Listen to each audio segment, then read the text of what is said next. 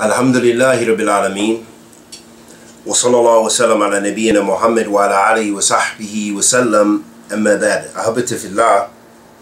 It's very important for us to have an understanding of some of the differences between Islam and the Islamic concept of jihad and what groups like Daesh or ISIL and all these terrorist organizations, that they are far and free from Islam.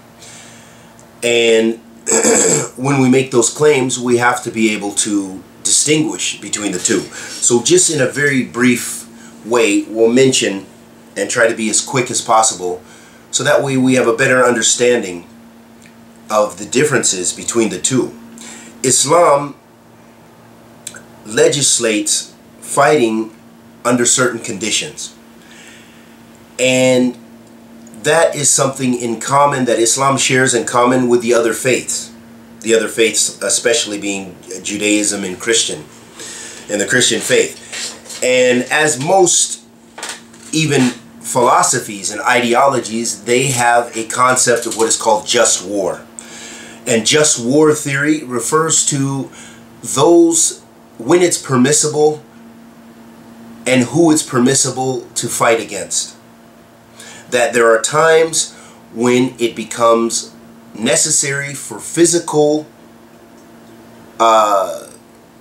combat, if you will, in order to subdue an enemy or protect one's country, or protect one's kingdom, or protect one's place, so on and so forth.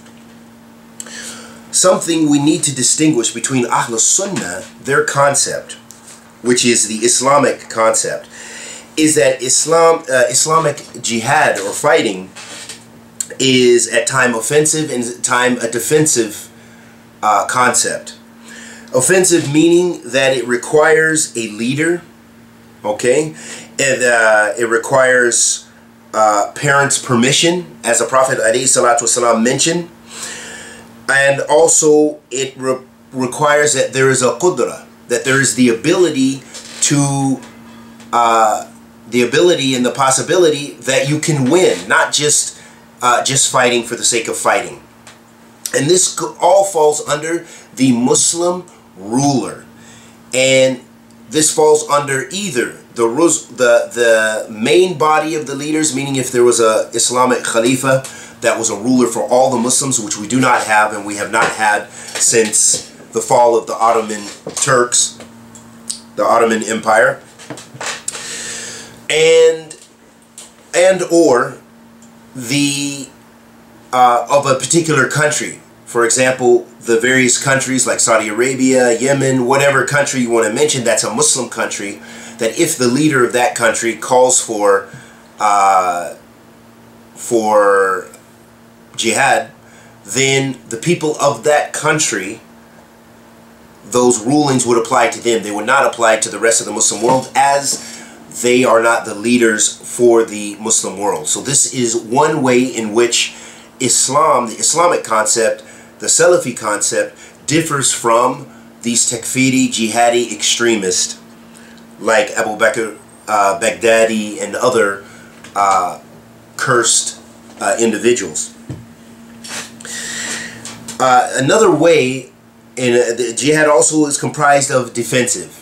And defensive also has its conditions, which are mentioned in the fiqh book. And these are actually very large issues that I prefer not to talk about, but because of the situation that we're faced when we have constant unfortunate incidences and terrorist attacks which destroy the Islamic dawah, cause fear in the societies in which we reside in, and spread terror to the various communities and various nations, that it becomes necessary to speak about these issues to the extent of our ability. And so there's also the concept of defensive jihad. Jihad also, to Ahl Sunnah, to the Islamic community, also comprises of other categories of jihad. Jihad meaning jihad of seeking religious knowledge, jihad of self-reforming, the jihad of nafs, reforming oneself, fighting off sin, removing oneself from sinfulness. Also refuting Ahl Bid'ah and Zandaka, also refuting false ideologies and refuting deviance within and outside of the religion of Islam. And for example, Ahl Sunnah spending time talking about groups like ISIS, renouncing them, denouncing them, refuting them, trying to undermine their evil and reform the youth by giving the youth the correct dawah, that dawah to Ahl Sunnah, the dawah to Islam, the beauty of Islam, that these are a type of jihad as well. So refuting Ahl Bid'ah and refuting the other groups, the other deviant groups, those who have extremism with as far as their acts of worship, that they worship the graves, they worship the dead, they supplicate to the dead, they say Allah is everywhere, they have deviant ideologies and things which are false and away from Islam, that is also by refuting them, this is a type of jihad. So those are from the concepts of the Muslims. The Takfiri groups, however, groups like Daesh, one of the things is they believe that Muslims are always to be in they use a hadith of the Messenger of Allah sallallahu alaihi wasallam to try to substantiate their belief and say that Islam is always in a state of fighting, that we must always fight. And for them, there is no concept of peace, no concept of treaties, no distinguishing about the different categories of human beings as is articulated by the Sharia and the early Muslim jurists. And instead for them, everyone, it's either Dar al-Harb or it is their country, their supposed Caliphate. So for them, that makes it legitimate to attack, destroy, and kill everyone.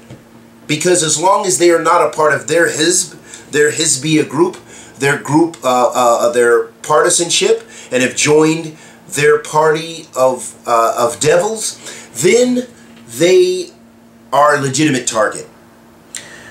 Also for them, which distinguishes from Islam, is that for them they take these almost communistic approaches and anarchistic, as the anarchists, especially in the early 1800s and so forth in America and other European nations, of the means justify, or the ends justify the means. Meaning, if you have a supposed good end that you're striving for, that the means, whatever means you